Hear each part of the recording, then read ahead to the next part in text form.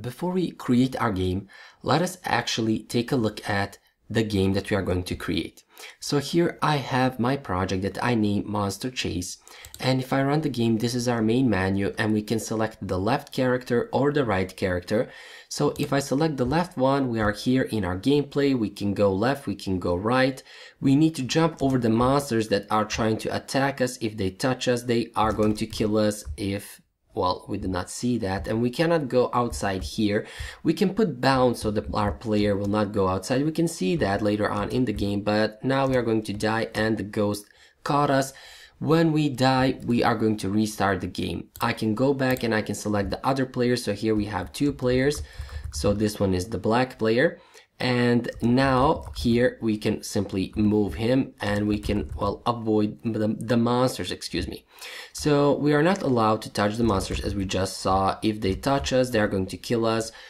That we just saw now. So this is our game. We can also implement a nice score, which will be easy after we implement our game, and we are going to see how can we create all of these monsters. So here we see the monsters running, and let me just try to jump over this one. So I did succeed and jump over this one. And we are going to see how can we spawn our monsters and randomly, well, spawn their speed and also, well, spawn how many monsters. So now we saw 3 monsters in a row. Sometimes we don't see them too often, but as we see here, sometimes they come in a row, and the others are faster than some others, or excuse me, some of them are faster than the others. So anyway, I'm going to stop talking here and let us dive in our course, or let us dive into our tutorial and see how can we actually create this awesome game. I am here in an empty project, which is a 2D project, of course, and I've named it Monster Chase. And we are going to start by creating a new folder, which I'm going to name Scenes. And here we are going to save our scene. So on Mac, you can hold Command and press S, or on Windows, you can hold Control and press S, or you can simply go under File and click on Save Scene in order to save this scene. Select the scenes folder and save it as a gameplay scene. So name it gameplay and hit enter. So now we are in our gameplay scene. Next, I'm going to import our assets. So here I have my sprites. I'm simply going to drag and drop them here in our Unity editor in order to import them. So here we have our background, our enemies, our ground, the moon, the players, and the player select buttons.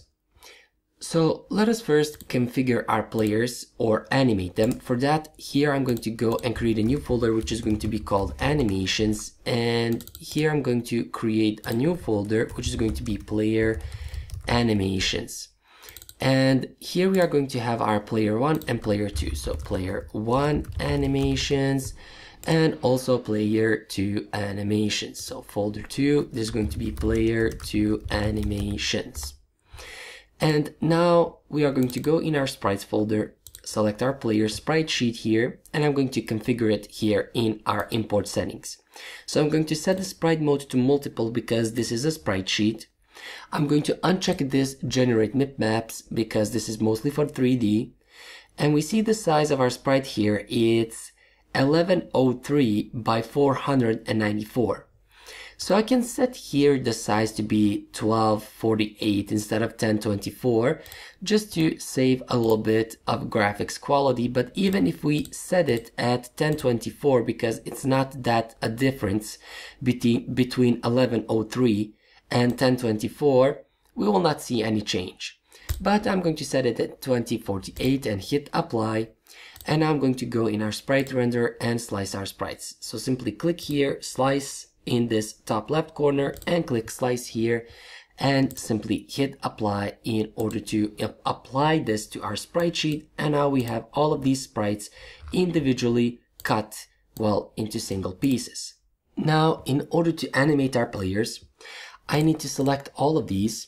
So we are not going to select the first image for our player because this is going to be his idle animation, but we are going to select these images where the player is moving.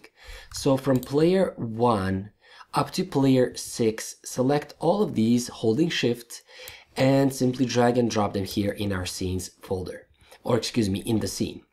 We can click on this animation window, and if you don't have this window, go here under window and click on this animation and it will open this window. it will be maybe positioned here, or I don't know, here. You can simply drag it here to reposition it wherever you like. So we can click on this animation window and click on the player here in the hierarchy panel. And if I zoom in and play the animation here on this play button, we are going to see our player walking. So we see that the animation is working. Now, in order to create our idle animation, I need to drag this window here, because now we need to click here where it says players. So click here, and here we are going to create a new clip. But before that, I need to save the animations that we have already created. So here we have these two animations. So the animation and its controller, and we are going to save them here in our player animations and player one animations. I'm also going to rename this player one in our hierarchy panel. So now what we need to do is we need to click here where it says players and click on create new clip to create a new clip and save it in our animations, player animations, and player one animations. This is going to be our idle animation. I'm going to set these samples or frames per second to be 12. And now I'm going to drag this first image, which is going to be our idle animation. And now I can simply move this panel right here. And if I go into the animator panel, and if you don't have it, go under window and click on this animator. And here we have these two animations. I'm going to select this animation and rename it here in the inspector to our walk animation. And now we have the idle and the walk animation. I'm going to set the idle as the default state. So I can right click it and set it to be default layer state. So now our idle animation is the default animation. Now I want to make a transition from idle to walk, because when we are walking, we want to display the walk animation. When we are not walking, we want to display the idle animation. I can do that by going here into parameters. So here we see that we have layers and parameters. So click on parameters and click on this plus sign here. And here we can select a float, an integer, boolean, or a trigger. I'm going to select the boolean. I'm going to name it walk. And now I'm going to create transitions by right clicking on the animation and click on make transition. And now clicking to the animation where I want to make that transition to. So from idle to walk and from walk back to idle. And now I'm going to set the conditions when I want these transitions to happen practically. So I'm going to select these white arrows, and this is the transition from idle to walk. And here we have these conditions in the inspector panel. I can click on this plus sign and we can select from our conditions or parameters here. So here currently we have walk. So I'm going to select walk. So when walk is equal to true, we are going to go from idle to walk. And we are going to go from walk back to idle when our walk is false. And we are going to use this in our code in order to move our player.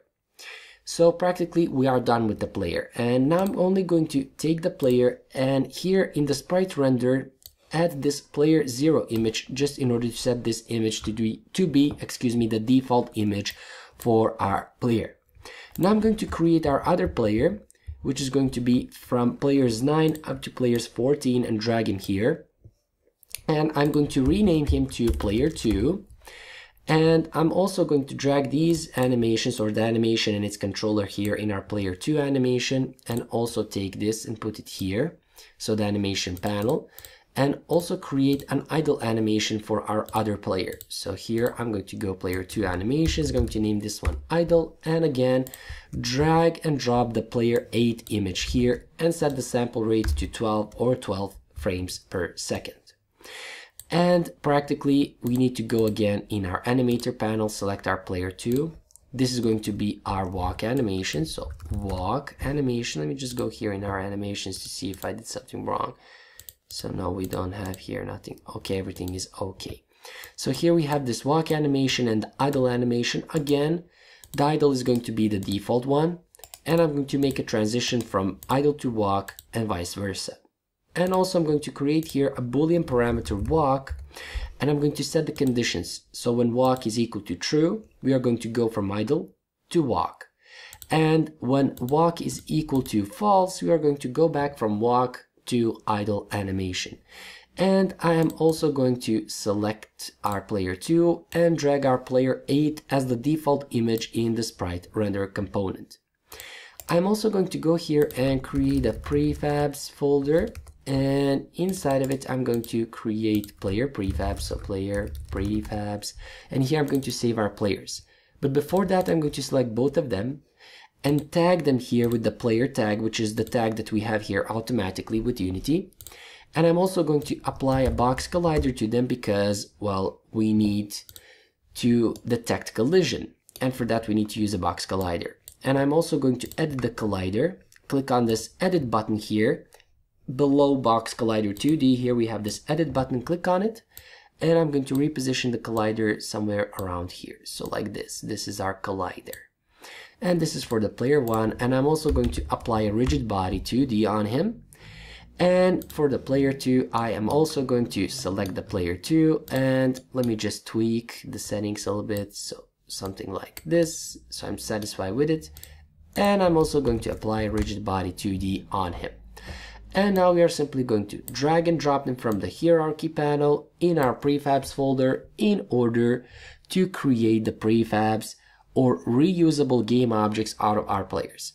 So prefabs are practically reusable game objects. That means I can now simply delete these two from the scene, and I can drag and drop these two prefabs and we have the same game objects. If I did not create prefabs out of these game objects and I have deleted them from the hierarchy panel, everything that we just did, adding the collider, creating animations, adding rigid body, we would need to do that again. So this is a nice way to save a little bit of time and also create a couple of reusable game objects. So we are done for this video setting up our players. In the next video we are going to see how can we create our level, and then we are going to begin to script our players.